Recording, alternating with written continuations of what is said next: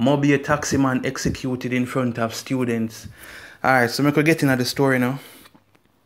A group of students from Ryan Park in St. James were exposed to real terror yesterday morning when a man who was a passenger in the taxi in which they were traveling alighted from the vehicle, pulled a handgun and executed the driver as they looked on in horror. "We just hear the shot and see the picnic them and run," a resident of the community told. "When we went and check it out, no the driver them kill." The deceased man, who is a popular taxi operator in the parish, has been identified as 51-year-old David Hilton, who had been living in the community for several years. Hilton was the second person to die by the gun in the parish in a 24-hour window, as shortly after 7 p.m. on Thursday, an unemployed resident of York Bush in Montego was shot and killed by unknown assailants. In the Ryan Park incident, which occurred at about 8 a.m., Hilton was reportedly doing his customary early morning transportation of persons from the community. He picked up his alleged killer among his passengers.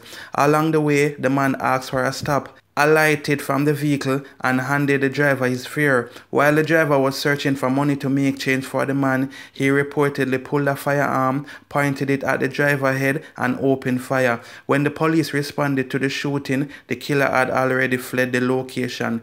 Hilton was found slumped over the steering wheel. He was taken to the Cornwall Regional Hospital, where he was pronounced dead.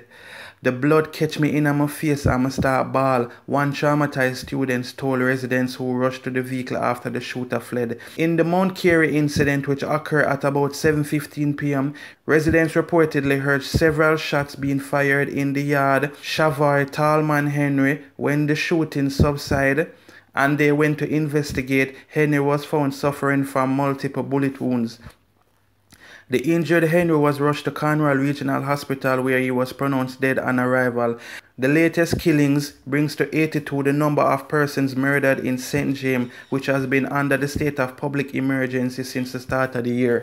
Well, obviously, them gunmen don't care about state of emergency, because if them cannot do them thing, they're soldier down there. But the thing with that story here, people, the man never killed the rest of people them in the car, which means say the taxi man him come for.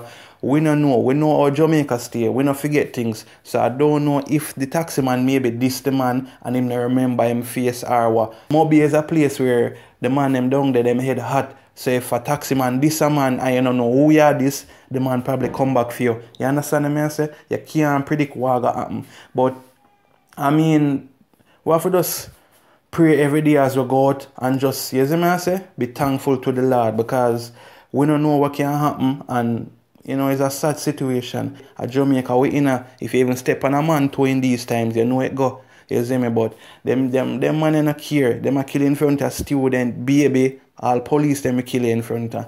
But anyway, subscribers, me just come for make you know what I go on. Bless up, one love.